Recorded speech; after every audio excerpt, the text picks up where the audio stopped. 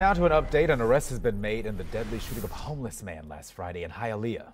27-year-old Muhammad Ali was arrested in connection to that crime yesterday, and detectives are still working to establish a motive for the shooting.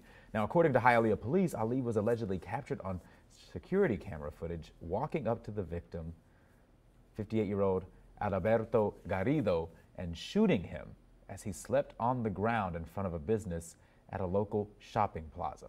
Garrido was rushed to Jackson Trauma Center in critical condition, sadly died later from his injuries earlier this week. The investigation remains active, though, and ongoing.